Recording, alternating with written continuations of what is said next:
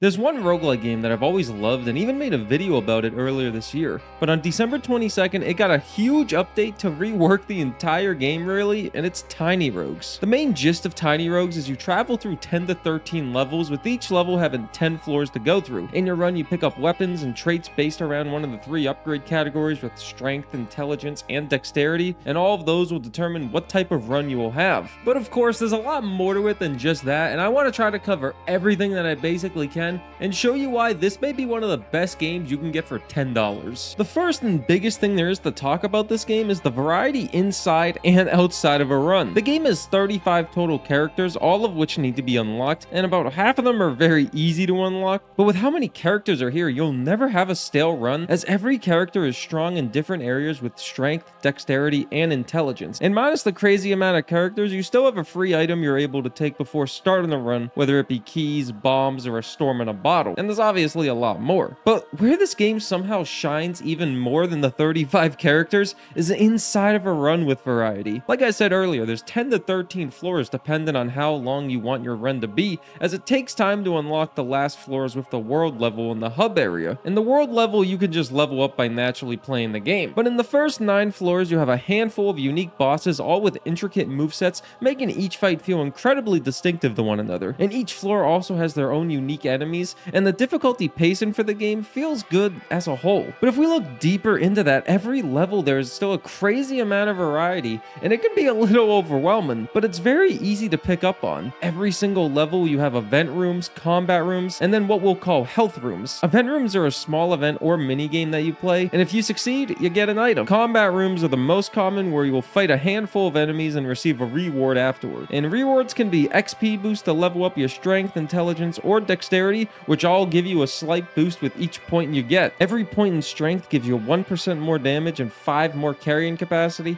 Every dexterity point gives you 1% more attack speed and 0.5% more in movement speed. And every point in intelligence gives you a 1% higher chance to have a critical hit. And your builds will tend to focus on one of those areas more than the others. And sometimes you'll find rooms that give you 3 points at once, or even 2 different buffs at a time. More rewards can include keys to open up secret doors, or chests which could contain weapons, potions, or resins, bombs that allow you to blow up rocks, which could give you more health, refill your flask, or soul hearts, and then one of the game's currencies could be a reward. And sometimes you just get a free weapon. The game has a lot of different rewards with combat rooms, but another big area inside of the run are the health rooms, or more so stores and taverns, which will be focused on in another section. But let's first talk about the craziest thing about the variety in this game to me, and it's the amount of weapons and equipment you can find. Every single run you'll be finding new items you've never even seen. I mean, this latest update alone added 500 new items, and the game now has 400 weapons total, along with the new edition set items, which is where you'll have 2 or more pieces of a set, and if you have those 2 pieces, you get an extra buff. In every single run, you can have different items with buffs like helmets, accessories, and gloves, the usual stuff you'd see from a Souls-like game, because this game does have some inspiration to a Souls-like. That can lead to something that can be a little more annoying, but you learn to live with it, and its weight capacity on items. I'm just more impressed with the crazy amount of items available and the amount of different effects that they have. You have your usual effects of damage over time with poison, burn, lightning, and frost effects, but Tiny Rogues has so much more with effects and synergies, and most weapons in the game will grant some type of effects on the enemies, and can potentially turn into a crazy build. That's something I love with all of these weapons and equipment items. You could be swapping weapons on the 9th floor in your run, and still have something incredibly busted based off your traits, which you get from leveling up, just in case I missed that. You get a new trait after gaining 5 XP,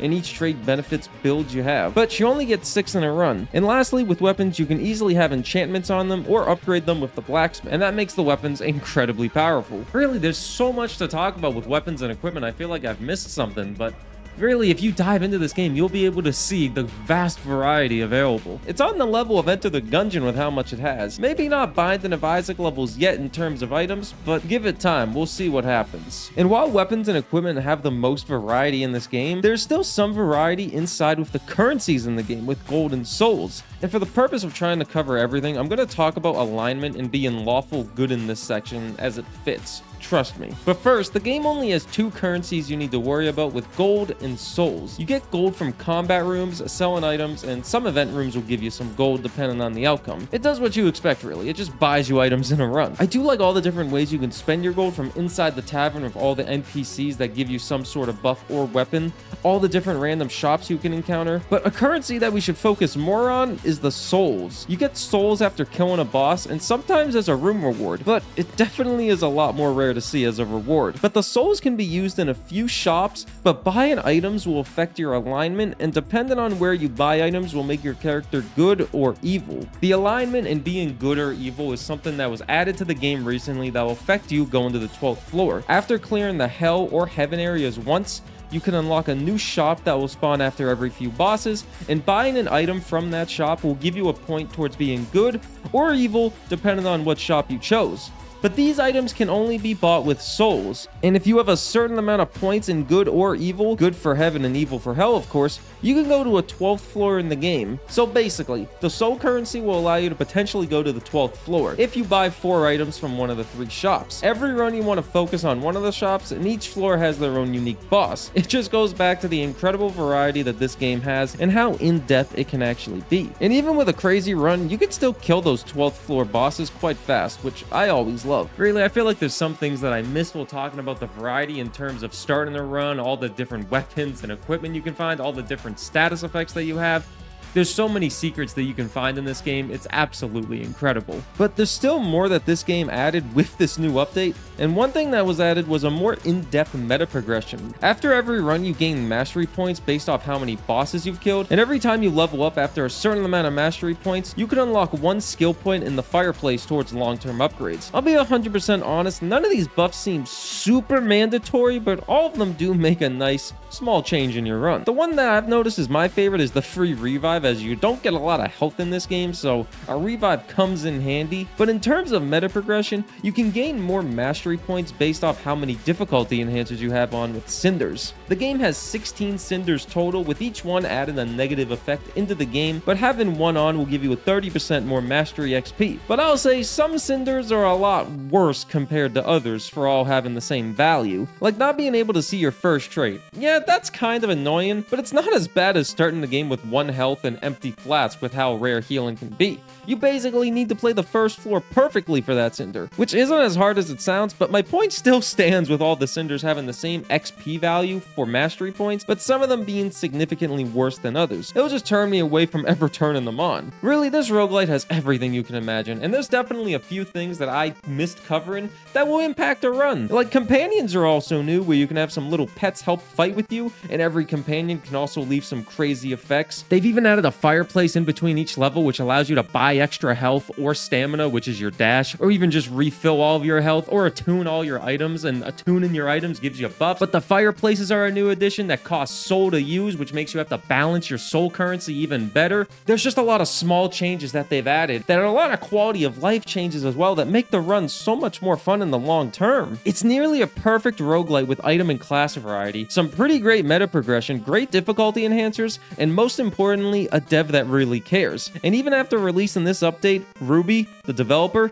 even announced plans for the next 3 updates, which will transition the game into 1.0, and I cannot even imagine how much content will be in this game by then. If you ask me 100 times if I think you should buy this, I'd say yes every time. But there are some small nitpicks with this game, and I know they're gonna get addressed, but I'll quickly say a few of mine. One of the biggest things is the amount of text on the screen for this game, which I know sounds crazy, and personally, I read everything, but for a lot of people, the amount of text in reading will be a giant turnoff, as they just want to play the game and not worry too much. Number 2, and this is more so a me issue, but I'm not the biggest fan of weight limits on items. I can understand why it's in the game, and I don't think it should be removed after playing this update more, as some equipment items are balanced around it, but making it a tad easier to obtain extra weight consistently outside of just picking extra strength buffs could be good. I feel it's a necessity to focus on strength a little bit, even on builds where I don't want strength traits at all. all. And really, those are my main 3 complaints I have, and they're not even that large of complaints. I love this little roguelite, and the amount it offers is more than a $10 purchase. It's honestly nuts. It's one of those games I feel people will talk about years down the line as one of the greatest roguelites you could play.